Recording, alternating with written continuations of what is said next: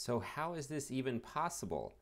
How is it that just because I have the 4K tow package, same thing works with the Tremor Off-Road Package, just so you know, just because I have that package with the 4K towing, how is it possible that I get the equivalent of nearly all the torque from the engine, 277 pound-feet is what it puts out, well, almost that amount, added into the overall wheel torque, how much torque is sent to the wheels when everything is multiplied through? How is that possible that I get almost an entire engine's worth of torque just by adding that 4K tow package? Well, if you want to see more of the background math for this, please watch my video. There's the link for it up there. I'll include some additional details down below in the description. But let's do some very quick math. Don't worry, I'll do it for you. If you love math, you can experiment with this on your own. It works with any vehicle, although obviously you'll need to plug in the numbers for the varying parameters. And yes, there is going to be a difference with whether you have a torque converter, automatic transmission, as opposed to a manual transmission. The Maverick has an automatic, so I'll be touching on the additional information related to that as well. That's separate for right now, though. Okay, so quick math. 277 pound-feet of torque at 3,000 RPM from the EcoBoost engine. Take that 277, multiply it by the first gear ratio, multiply that by the final drive ratio, with the final drive ratio being 3.63 with the standard final drive. Then the total torque being applied to the wheels, not even counting any multiplication from the torque converter, the total torque would be 4,715 pound-feet approximately. So write down or remember that number if you want to, it's up to you. But 4,715.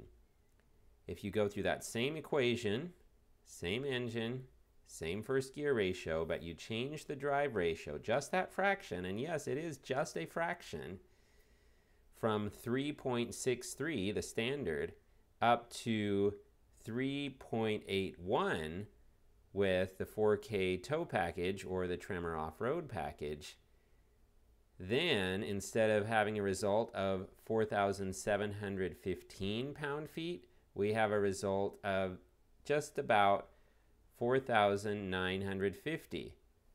So I'll do that math for you.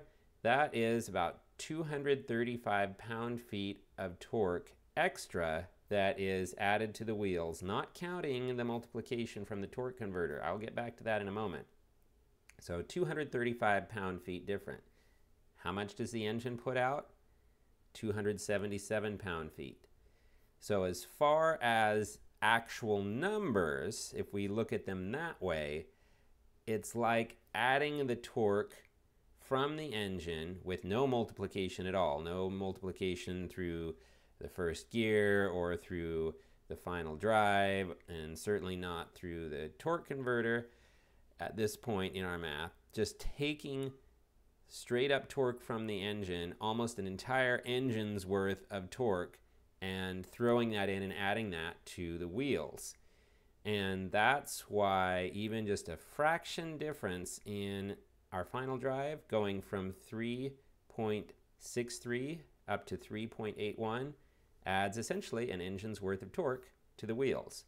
Okay, now let's talk about some more details here and how this can actually be even a greater difference than that.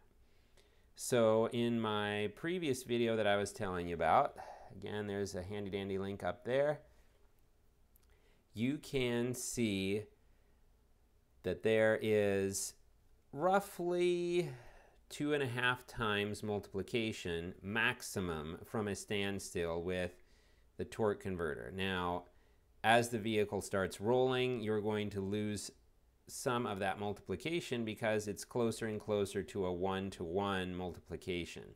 If you're curious about torque converters, there's lots of great information on the web, lots of information in YouTube videos, fantastic illustrations. So feel free to check those out. You'll get a lot more from that than you would just listening to me talk right now, as far as torque converters go at least. But in any case, let's figure that in. So what was our difference? 235 pound-feet is what we figured for the difference in torque to the wheels. Well, if you multiply that by 2.5 times, which is approximately what a typical torque converter can do at the maximum. Now, again, lots of variables here, but let's just throw that number out just to bring this into some perspective. So if you're doing that, we're looking at well over 500 pound-feet difference when we are taking all of these things into consideration from the final drive ratio and all of that. So yes, the final drive and the torque converter, they're in different places of the drivetrain, so you may not want to count the torque converter multiplication. However, when all is said and done, the summary of this video is that having a little difference in the final drive ratio can make multiple pounds-feet of torque difference at the wheels, and it can be somewhere in the ballpark of about 1 to 2 engines worth of torque, if that makes sense, added directly to the wheels. It doesn't mean your total torque is doubled. It doesn't mean anything like that with just that fractional difference in the final drive, but it is hundreds of pound-feet difference potentially. All right, well, that was a mouthful, but I thank you very much for taking a moment to watch this video, and I hope that if you haven't yet, that you do like and subscribe.